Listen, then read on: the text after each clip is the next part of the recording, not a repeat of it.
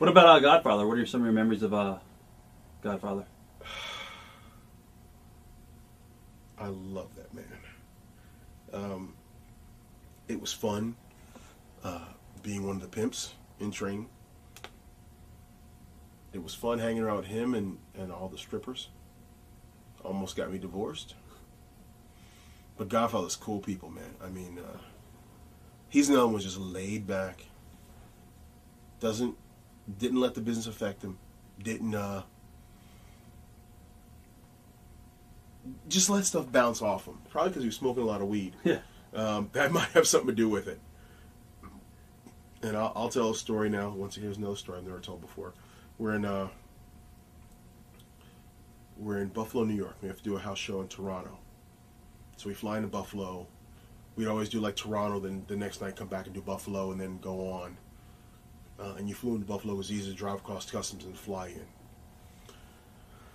So we get there. We go to the gym. Now you always have to leave to go to Buffalo about 4 o'clock. You leave Buffalo to go to Toronto about 4 o'clock because it's about 2 hours up. You gotta get there by an hour for the show time. So we get to the gym early. It's probably about 1 o'clock. Godfather goes, man, I got some great chronic. You want some? Huh.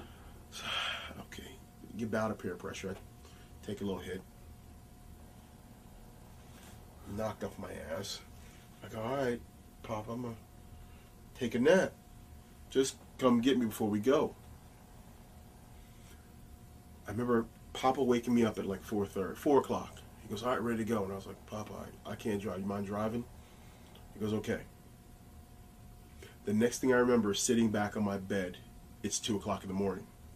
So literally, whatever he gave me, I lost the drive to Toronto. I lost going through customs. I lost the match. I lost the drive coming back. That's crazy. And I remember sitting in front of my TV on my bed, and I'm looking up, and it's like Sports Center, and I'm going, oh, man. That is the last time I'll ever do anything with Godfather.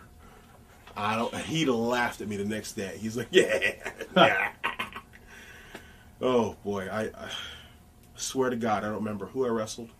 I don't remember what I said to the customs agents.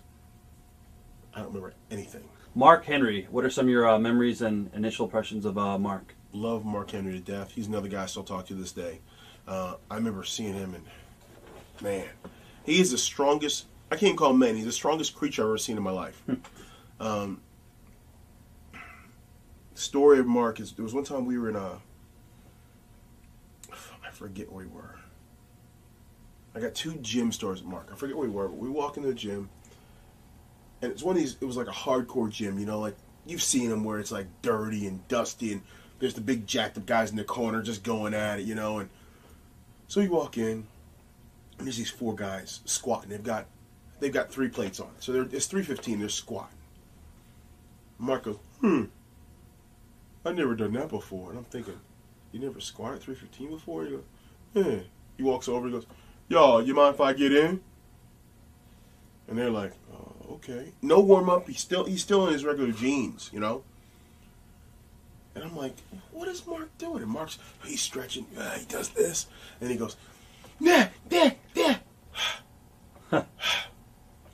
And bangs out 10 military. And I go, and my jaw just hit the ground. He racks, he goes, thank you guys.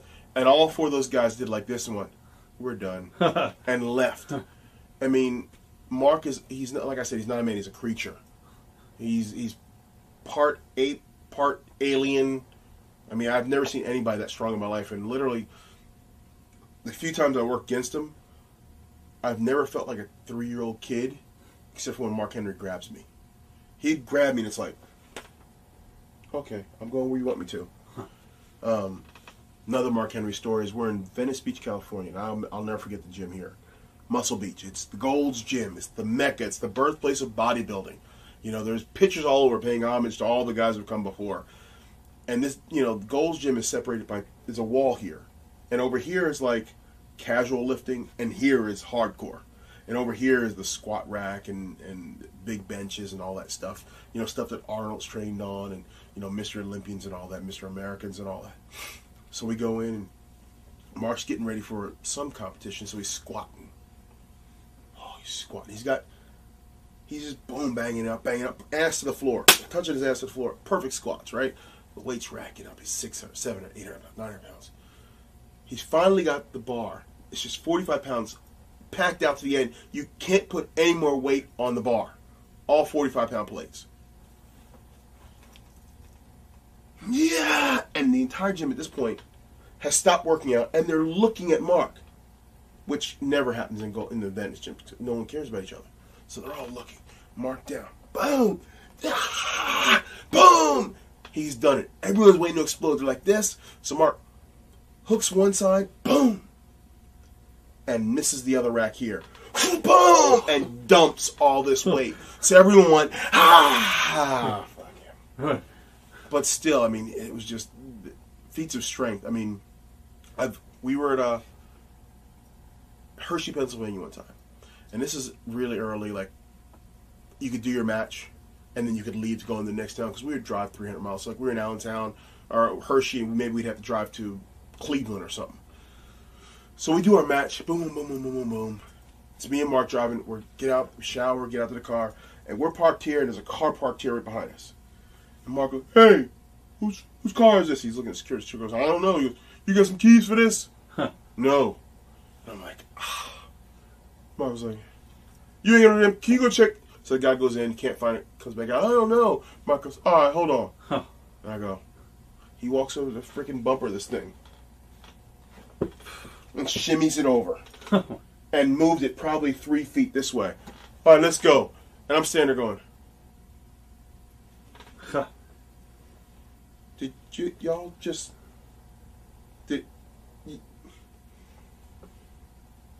like, I've never seen anything. He's freakishly strong. Were you there when DX used to screw with Mark at all? I was there. Well, we had the infamous Food incident? Yeah. What are your memories of that? I didn't know about it until after it happened, but apparently X-Pac had done something to Mark's sandwich. I'm not sure on what he did. I've heard the legend, the lore, that he might have left a little present in it. They really messed with Mark because Mark signed a real big deal and hadn't done anything.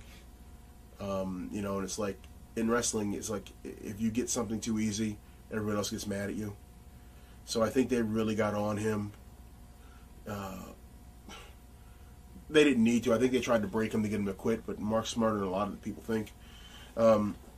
Which, in that incident, X-Pac led to the infamous DX parody of the Nation, in which X-Pac played Mark Henry, and he talked about the sandwich, and he goes, smells like shit. So, Do you think any of Henry's ribbing was racist at all? No, I don't. That's a tough question because I have never ever experienced any racism in this business, but yet I know there's some there. I was going to ask you about the Michael Hayes incident with Mark. What are your thoughts on that? I think it is blown out of proportion because if you know Michael Hayes thinks he's black. Right. So I think if this were the days when WWF was just still a private company, nothing would have happened. But since it's publicly traded, and that, you know, and it happened in a very public place at WrestleMania where normal wrestling people were there, and it was out of the ordinary wrestling people who were shareholders and stuff like that, and someone overheard it, that's why it got blown out of proportion. But I think look, Michael Hayes there's not much racism in Michael Hayes. I swear he thinks he's black. He'll tell you he's black. He'll tell you he's blacker than I am. He's probably right.